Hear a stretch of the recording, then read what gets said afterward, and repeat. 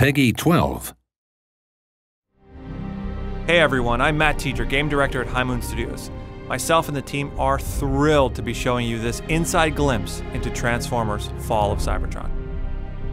This is Grimlock. He is one of my favorite characters of all time, and it meant so much to me to put him in the game in a very big way. Grimlock is a space T-Rex. He's the leader of the Dinobots, a group of incredibly powerful Autobots, and one of the things I'm really personally very excited about is telling the origin stories of how these super powerful characters came to be. Here's a quick peek at some of his gameplay.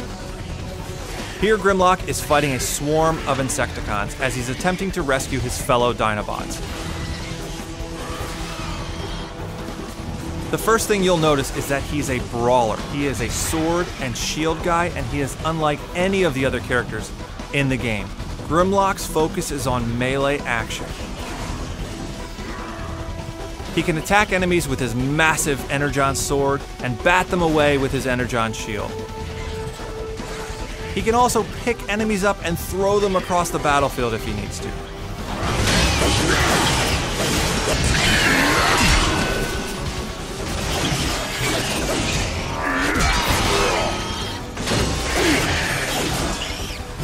One of the things that makes Grimlock so unique is that his playstyle is completely different from any other Transformer.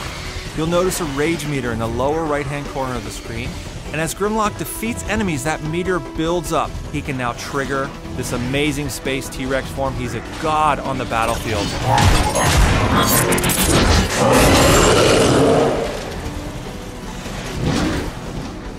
When he is in his full Dinobot form, Grimlock has a completely different arsenal of attacks at his disposal. The fans are gonna love it. Not only can he bite enemies, stomp them, slap his tail, but do not forget he has a flamethrower. He's a giant space T-Rex. It doesn't get any cooler than that.